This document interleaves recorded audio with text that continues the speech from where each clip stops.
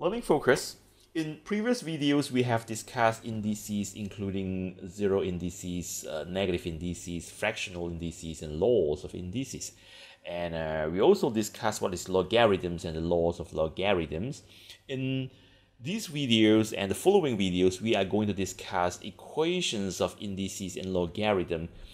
These are the equations that involve indices or logarithms as one of the terms or all the terms in the equations. Okay, so let's start with this one, solving equations with index number 1.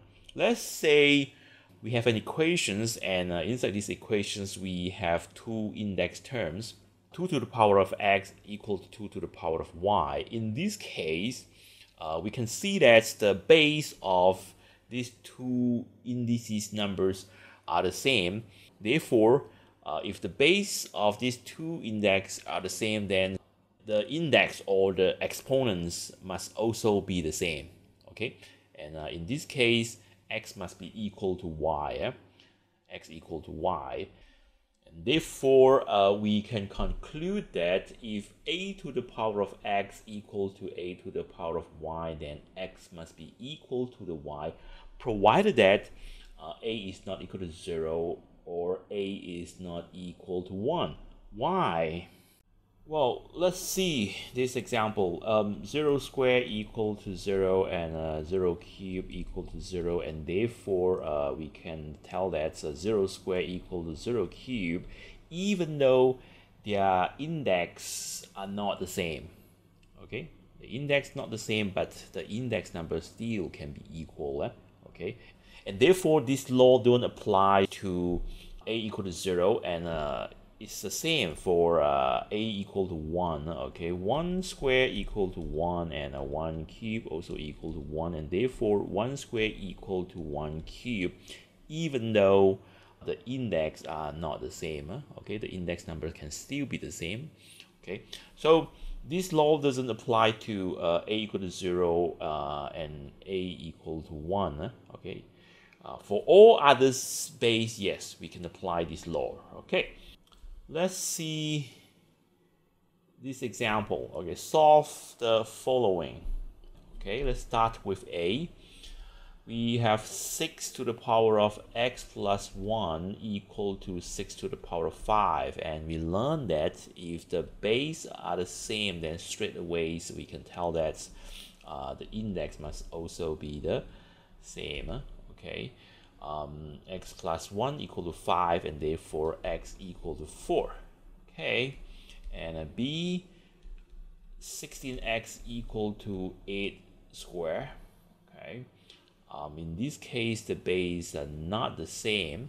The base are not the same. Anyways, we can try to see whether we can change the base or not. Now we know that 2 to the power of 16 is equal to 2 to the power of 4. 2 to the power of 4, and then x, and 8 is equal to 2 to the power of 3. Okay, and then square. To remove these brackets, so we multiply 4 by x, so 2 to the power of 4x equal to 2 to the power of 3 times 2, 6. 2 to the power of 6. Now the base become the same, right? Okay, both of them are 2, the base for these two index numbers, and therefore we can tell that 4x equal to 6 and x equal to 6 over 4 or 3 over 2, and if you like, you can put this as a mixed number, 1 over 2. Okay, let's continue with question C. C, 27x times 3 to the power of x plus 1 equal to 81. Okay, the unknowns is in the index or exponents, and therefore to solve these problems we need to try to change the base so that they are all the same. Okay, so here the lowest base is 3, and then we have 27. So you should know that 3 squared equal to 9, and 3 cubed equal to 27, and 3 to the power of 4 equal to 81. So this is 3 cubed x, and then multiply by 3 to the power of x plus 1 and equal to 81. 81 is equal to 3 to the power of 4. Okay, and for this one, this is 3 to the power of 3x. Okay, multiplications of index numbers is equal to the additions of the index. So 3x plus 1 and then plus x plus 1 and equal to 3 to the power of 4. This 3x plus x, 4x, 4x plus 1 equal to 3 to the power of 4, and therefore 4x plus 1 equal to 4. And 4x equal to 4 minus 1, which is equal to 3, and therefore x equal to 3 over 4. Okay, that's how we solve the problems. And the last questions, D 64x times 16 minus 256 equal to 0. Okay.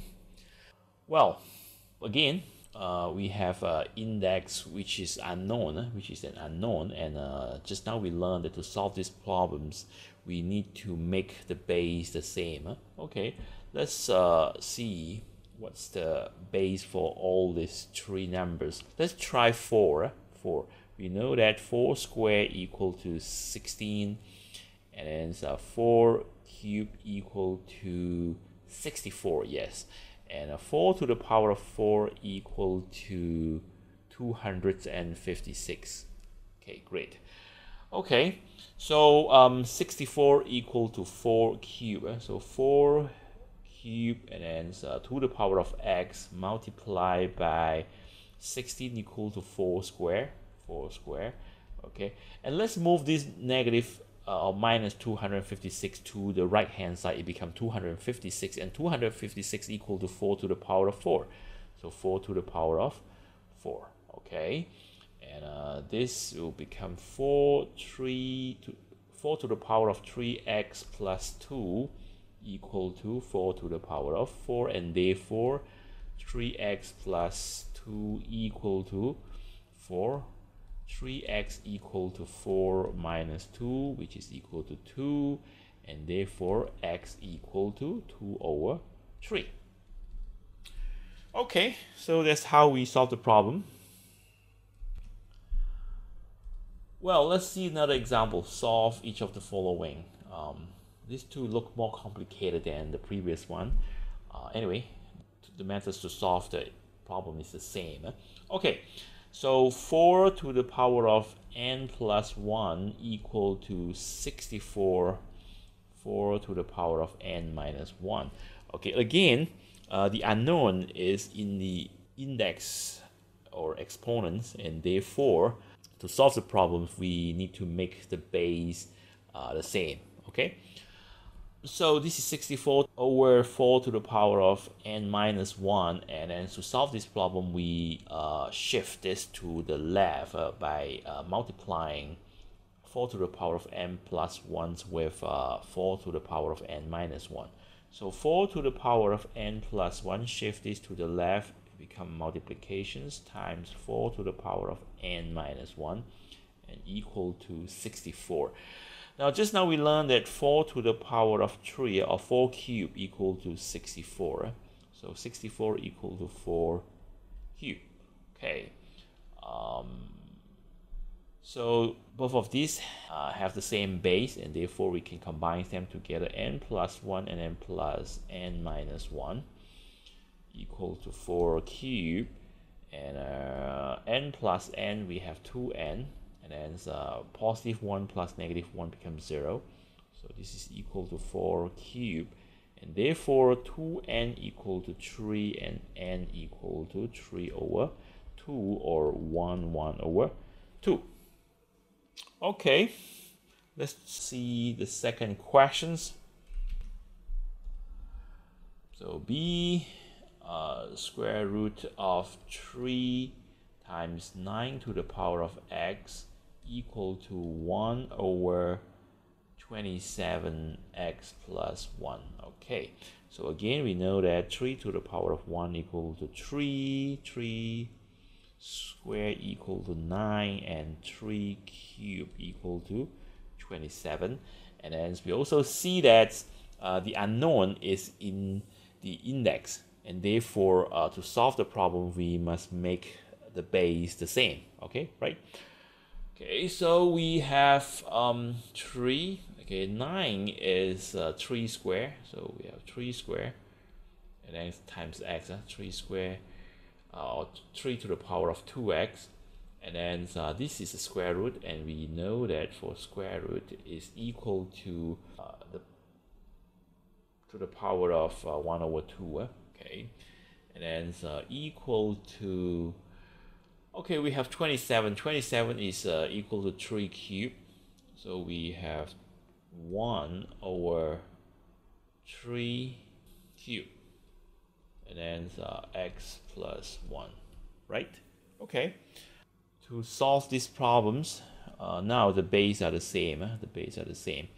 So let's put all this together. So 3 times 3 to the power of 2x, this will be equal to 1 plus 2x, 1 plus 2x, and then to the power of 1 over 2, okay, equal to, for this one, okay, we can see that we change this to a negative index, then we can eliminate this reciprocal form.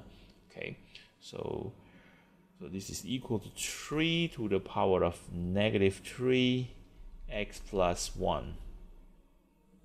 Okay, x plus 1. So now the base become the same, and therefore we can tell that 1 over 2 times 1 plus 2x is equal to negative 3x plus 1. Okay, so we move this 2 to the right hand side, it becomes 1 plus 2x equal to negative 6 times x plus 1, and let's expand this, so it becomes negative 6x minus 6.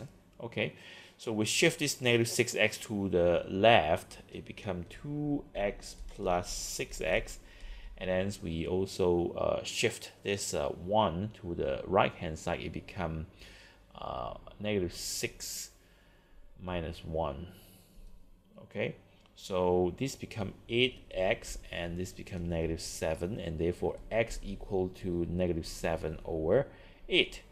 Okay, so this is how we solve the problems where index number is a terms, or all the terms inside an equations. Okay.